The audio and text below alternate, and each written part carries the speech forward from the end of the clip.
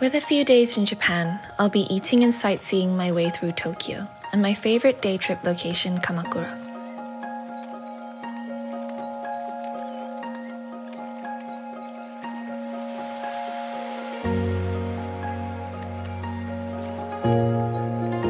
I started off at Marukita at Tsukiji Market for some sashimi, kaisendon or sashimi over rice, a must-have if you're in Tsukiji, unagi, and grilled fish.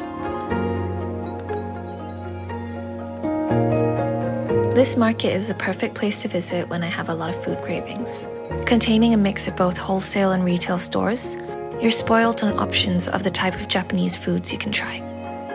What's worth queuing 15 minutes for is the taiyaki at Tsukiji Sanokiya. Sold in the shape of a tuna, the shop sells different types of taiyaki named after the different cuts of tuna, with my favorite being the crispy honmakuro. While waiting, we tried a bunch of strawberry sweets from Soratsuki, a place that's heaven for a strawberry lover like me. YONEMOTO Coffee is a cafe that's been around since the 1960s, selling a variety of coffee beans from different countries.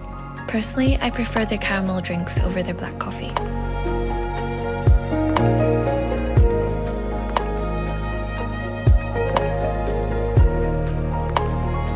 Ichifuji is another shop that's been here for a while.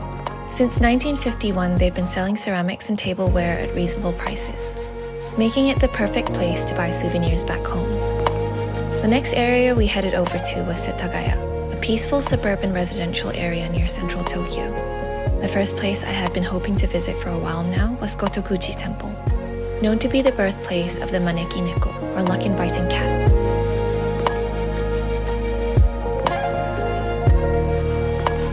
Here you can purchase a lucky cat yourself, write your wishes, and leave them at the cat hall of the temple. Nearby is Shimokitazawa, an edgy neighborhood that's perfect for coffee, thrifting vintage clothes, and vinyl.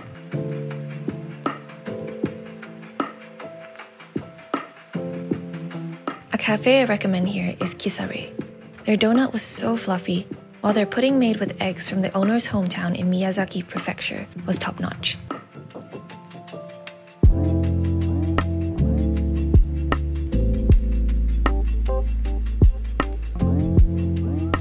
A short walk away is Reload, a small community mall filled with restaurants, cafes, shops, a gallery, and a stationery shop.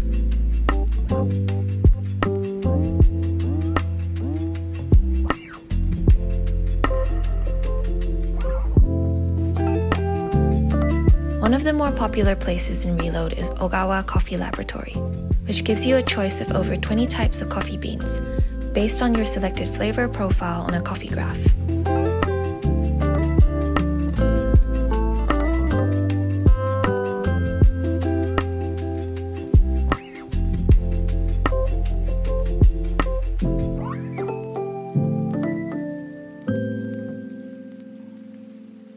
For the evening, we headed over to the nearby Koenji, where I had dinner at Non, a small minimalistic izakaya that only accepts 8 customers per round. This izakaya has a unique choice of sake and a small menu which they cook on the spot for you.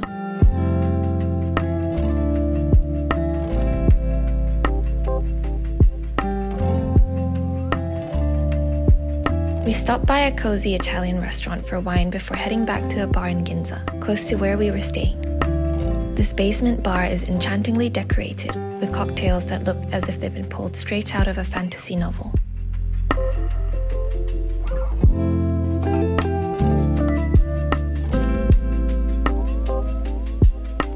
My favorite day trip location from Tokyo is Kamakura, a coastal town just 1 hour away from Tokyo.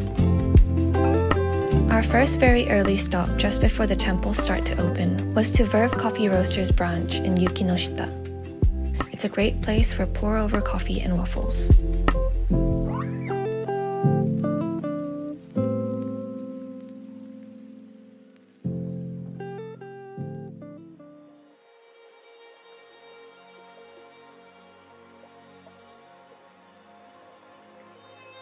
I visited the nearby Hokokuji Temple, one of the best spots to enjoy a peaceful walk in Kamakura. As you enter, a beautifully arranged Zen garden lines the path leading up to the main hall. And behind, you will find a spacious Zen garden surrounded by cherry blossom trees and a cluster of over 2,000 bamboo plants.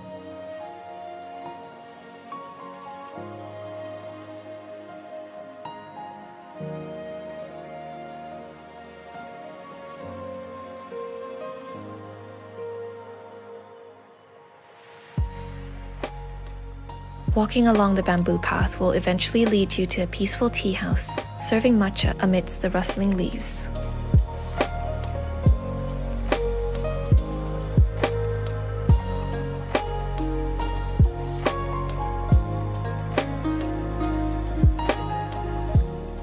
Next stop was to Hase Station, a scenic location for long walks in town.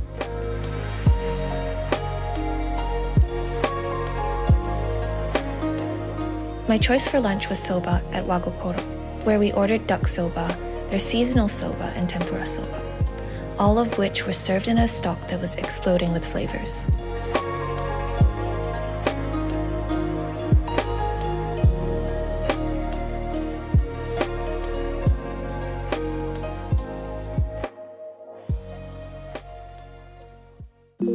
During our walk towards the station, we stumbled across Shugenji Temple. Although the temple grounds itself are small, the cherry blossoms in full bloom definitely caught my eye.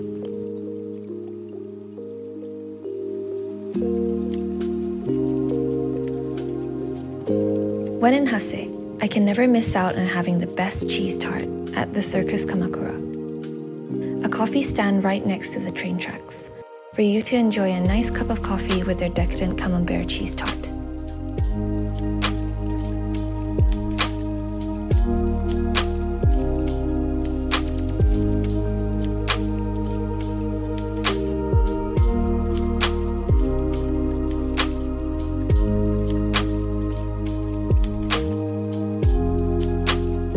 Around this time, Hasedera is known for the viewing of their ume blossoms, which have a darker pink hue as compared to the cherry blossoms. Having visited this temple throughout all 4 seasons, I'd have to say this early spring season is probably my favorite.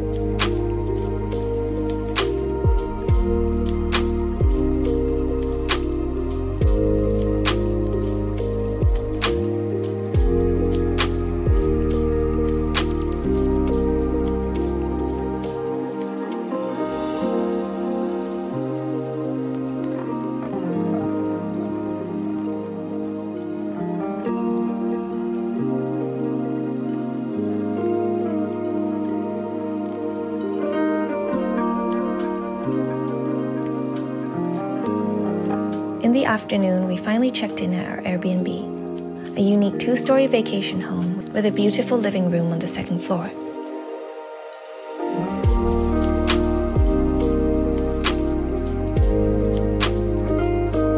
Italian food in Kamakura is always a good choice, and so for this trip, we went with Più Forte. This restaurant has no English menu, so they sort of gave us an Italian omakase experience, with a beautiful wine pairing of natural wines from different parts of Europe.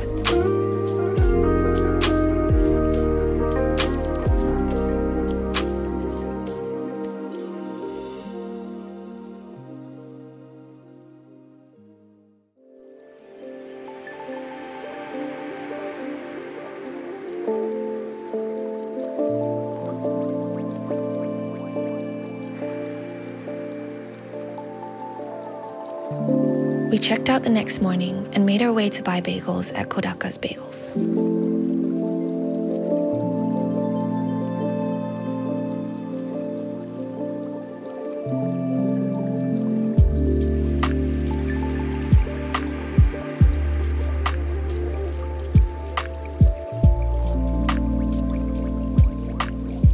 After that, I revisited Zenyarai Benten Shrine, a shrine associated with money and success.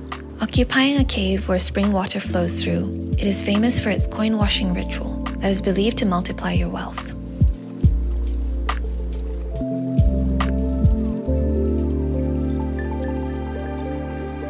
I also visited the shrine that was hidden behind the main area by taking a flight of stairs. It's amazing how I didn't even notice this last time I was here.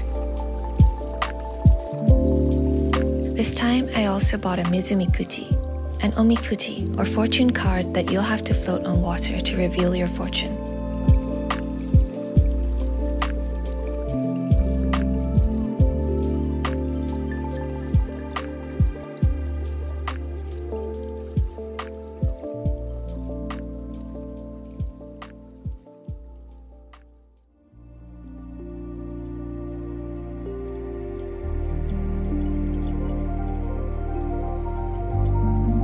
Located near Zenyarai Benten, I then visited Sasuke Inari Shrine, a place lined with red torii gates, similar to the Fushimi Inari Shrine in Kyoto, and is also the site of the hidden village of Kamakura. Legend has it that Minamoto Yoritomo, the first shogun of Kamakura, dreamt of an Inari, which translates to a white fox, who advised him of the timing to battle his enemies. When Yoritomo succeeded and became a shogun, Sasuke Inari Shrine was built out of gratitude as a way to honor this messenger.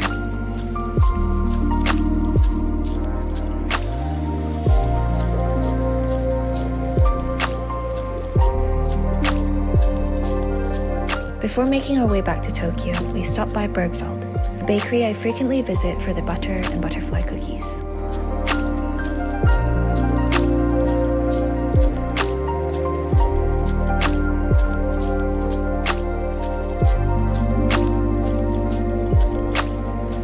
We decided to stop by their cafe next door for some coffee and light bites before heading back.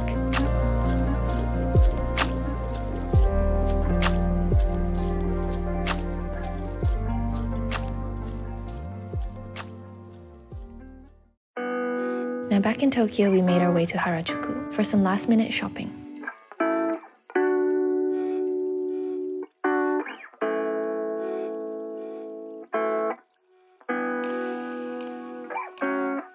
While you're there, Harajuku Gyozaro is a great stop for anyone that's craving gyoza. They sell 3 different flavors, original, garlic, and shiso, wherein which all 3 tasted so good. For dinner, we headed over to a busy izakaya in the bustling Ginza, run by 3 ladies. Although all of their menu is in Japanese, my favorites that I would recommend would be their sashimi, karaage, fava bean tempura, clams, and fried oysters.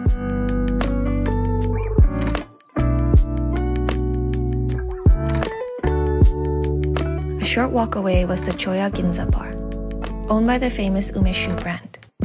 Perfect for umeshu lovers. This bar takes you on a flight of plum wines and cocktails. And my favorite had to be the sparkling umeshu, which I tried for the first time here. I had a noon flight on my last day, which meant I had to make my way to Narita quite early. So I managed to squeeze in one more cafe before leaving. My last stop of this trip was the atmospheric Hashira Deli and Cafe, a short walk away from Narita JR Station, serving light bites, coffee, and tea with the cutest latte art.